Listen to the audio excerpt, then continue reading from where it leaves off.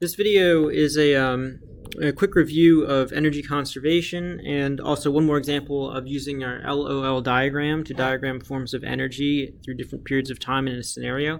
As a reminder about what we said about energy and its conservation, we have primarily and first off the principle of the conservation of energy, which we mean all of the energy in the universe, add it all up, that value stays constant. That's the sum total of all energy. But we focus a lot, at least in our introduction to energy, just on mechanical energy, which remember is just all the kinetic, gravitational potential, and spring potential energy. So that doesn't include all the other forms of energy like thermal, for instance, or acoustic, sound energy. Important points about the conservation of mechanical energy is that in an isolated system, so it's not being affected by other stuff, isolated system, the mechanical energy is going to stay constant. That means before and later in time, earlier and later in time, it's going to have the same total amount of mechanical energy so long as the system is isolated. It remains untouched, unmessed up by other forces that could act on it. If that's the case, then in our diagram, no arrows will point into or out of the system circle. That was the circle or the O in the LOL diagram. If a force like friction or air resistance is present, energy can be dissipated, or it could be dissipated in the form of sound. These are just examples. Friction is the most common one we'll have to deal with. If a force like that is present and acts on the system, energy can be dissipated, and we call that E-dis for short, and we represent it with an arrow pointing out of our system. So it's leaving the system, this dissipated energy, and going into the environment. And in this case, mechanical energy will be transferred out of the system, and mechanical energy will not be conserved. You'll have less than what you started with.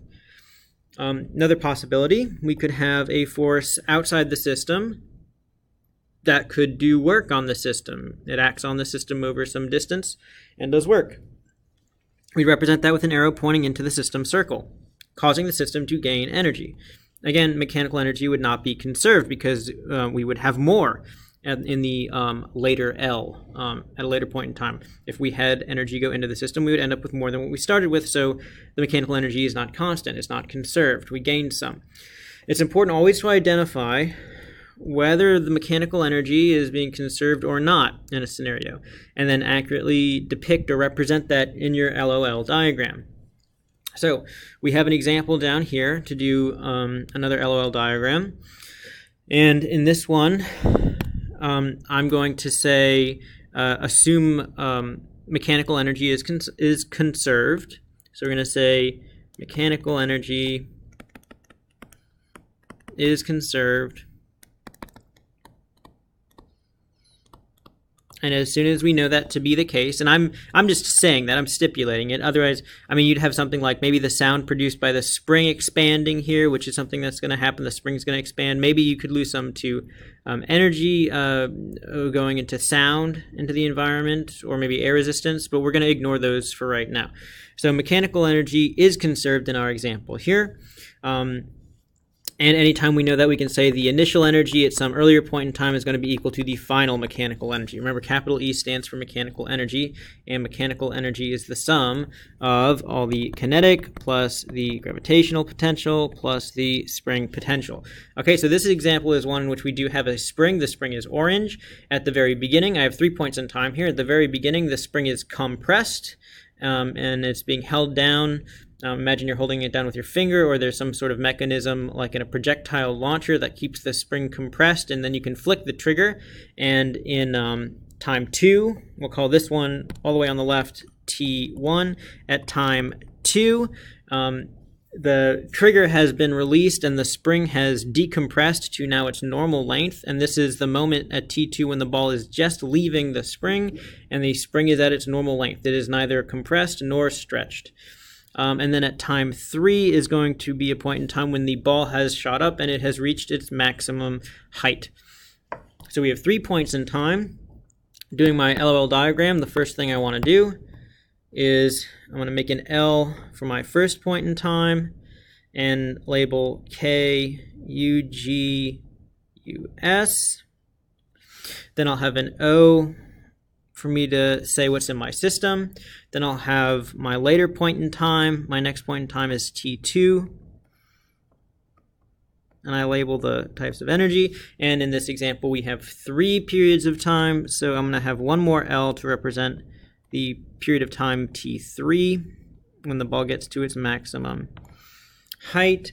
And I make sure I label these. They're pretty much right under the things, but I'm just going to label each of these graphs T1, T2, and T3. And I'm going to say what's in my system. In this case, I have a ball. I have a spring. I have spring potential energy. I have a spring in my system.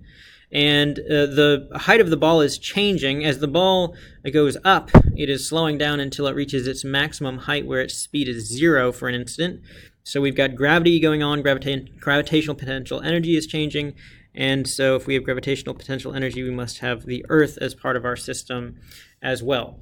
We're saying mechanical energy is conserved, so I have no arrows leaving the system circle. I have no arrows pointing into the system circle. So all of the boxes of energy that I draw in my leftmost L should be the same number of boxes I draw in my T2 L, should be the same number of boxes I draw in my T3 L. We're just showing how they get transformed from one type to another. So I look at my very beginning, and I've got a ball that's sitting at rest on a compressed spring. It's at rest, so I have no kinetic energy. I have to decide here, since I'm going to be talking about gravitational potential energy, where I should put the 0 line for the gravitational potential energy, and that's always going to be the most convenient place to put it, and that's almost always going to be the lowest point that this object occupies vertically. So here's height. Let's put it down here. I drew these dashed height lines all the way across my pictures to make it clear. So I'm going to call this H1. That's the height when the ball is at position 1. Height 2 is the next one. That's when the spring is decompressed and the ball is just leaving the spring. And then H3 is at maximum height up there. And since H1 is the lowest one, I'm going to call that the 0 line. So I'm going to say H1 will be 0. That's where we'll measure the height from, even though that's not actually the floor.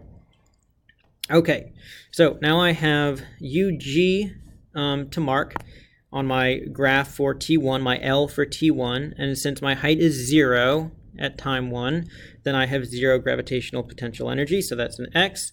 And I have a compressed spring, so all of my energy is going to be US. So I'm going to put 4 boxes, arbitrary number of boxes. I want enough so that I can split them up, though. We're just going to represent how they comparatively shift from one type of energy to another. Okay, now I have time 2. Time 2, my spring is now back to its normal length. So if it's neither stretched nor compressed, it's just at its normal length, then I have no spring potential energy. So I have an X there for US. The ball is now moving, so I do have some kinetic energy. I'm going to have something there. And its height has increased. It's at H2, so it's higher up than it was before. So that means I have both some kinetic and some gravitational potential energy. We don't know, again, exactly how much to put because we're not calculating anything. So I'm just going to say I have some kinetic and some gravitational potential. In total, I still need 4 boxes because we're saying mechanical energy is conserved. No arrows are leaving or entering the system. Time 3, the ball gets to the maximum height, and at the maximum height, its velocity is 0. That's something we know about the maximum height, and if its velocity is 0, its kinetic energy is 0. So I need to put an X where the K is. Nothing in kinetic. Gravitational potential energy, yeah, it's at its highest height, so it's definitely going to have gravitational potential. The spring is decompressed. There's no energy in the spring, stored in the spring in the form of potential, so that's no. So all my energy is now UG, and I need 4 boxes in there. 2, 3, 4. Okay, and now I've completed my LOL diagram for this scenario, all 3 points of time. One thing that we can point out here, we'll need to know once we start calculating the exact amounts of energy or solving equations, is that if this is the normal length of my spring in time 2, which is also what it is at time 3, that's the normal length of the spring. So you look and you see how much was it compressed. Go look back to time 1. It was compressed this much. That's how far it was compressed down from its unstretched position. So that's the X in the equation for spring potential energy 1/2 kx squared. X is how much you compress the spring, or how much you stretch it. So in this case, X would be equal to H2 minus H1. There's our LOL diagram for that. We're going to do one last thing where we say, okay, the total mechanical energy here at time 1 is going to be all the kinetic, all the gravitational potential, and all the spring, but there is no K or UG. So all I have right here is going to be US at time 1, and then I could write that as 1/2 K x1 squared, because it's the compression of the spring that's x at time 1, so I'm going to label it as x1. And so that's what this compression up here would be. This would be the compression at time 1. It's possible it could be compressed a different amount at some later point in time. So you want to label what time that compression is at. So there's the amount of mechanical energy at time 1. At time 2, we would do the same thing. We'd say E2 is all the kinetic at 2 plus all the gravitational potential at 2 plus all of the spring potential at 2. And in this one I notice, I have kinetic and gravitational potential. So my kinetic will be 1/2 mv2 squared, the velocity at time 2, plus I have gravitational potential mg times h2, because it's a specific height there at time 2. All right, so that's the height of the ball right there. It's at h2, so I got to use h2 in my gravitational potential.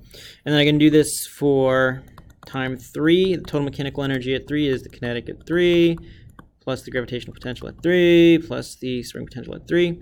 And all we have here is gravitational potential, so it's just mgh3. All right, so these are expressions for the mechanical energy at these 3 different points in time. And since we said the total mechanical energy is conserved, that means that the initial energy at some earlier point in time is going to be equal to the final energy at some later point in time. And for us, since we have these 3 points in time, we could say total mechanical energy at 1 is equal to total mechanical energy at 2 is equal to total mechanical energy at 3. And we could set any of these equations equal to one another and solve for whatever we were looking for. If we needed to solve for V2, how fast does it leave the spring? With some other information, we could solve for that. We can use this principle of conservation of mechanical energy to help us solve problems. That's all.